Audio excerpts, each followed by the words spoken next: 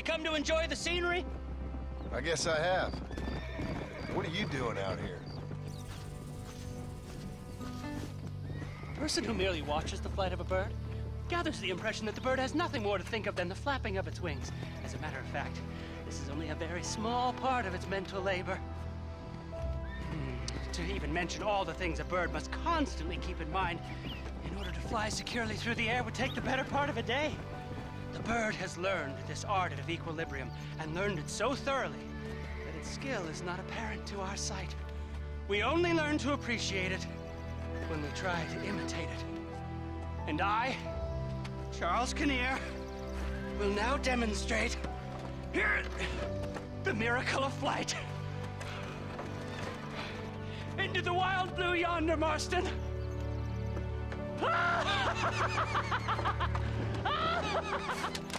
Oh dear.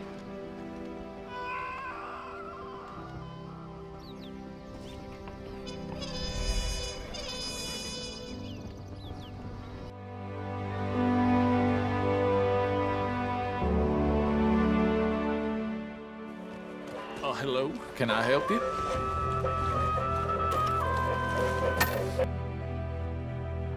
Ladies and gentlemen, I'm about to share with you one of the wonders of the age.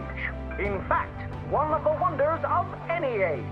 Aerial navigation, or as we call it, man flight.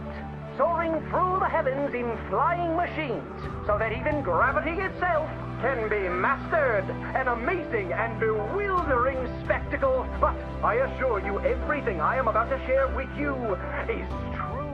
Man will soon be traveling across the heavens with wings like a bird. I am sure you think I am full of untruth, but I have not drank a pint of liquor in over a year, and I will do my utmost to demonstrate the veracity of my claim. Near Pittsburgh, there lives a telegraph man named Aldous Kinnear, who each evening after supper retires to his barn and dons the wings of a giant creature and takes to the heavens. You will be delighted to know he has traveled considerable distances, as many as 45 miraculous feet. Unfortunately, on his record-breaking flight, he knocked over a lamp and was consumed by flames. His two boys, Percival and Charles, have promised to continue their dear pa's legacy of sky flight.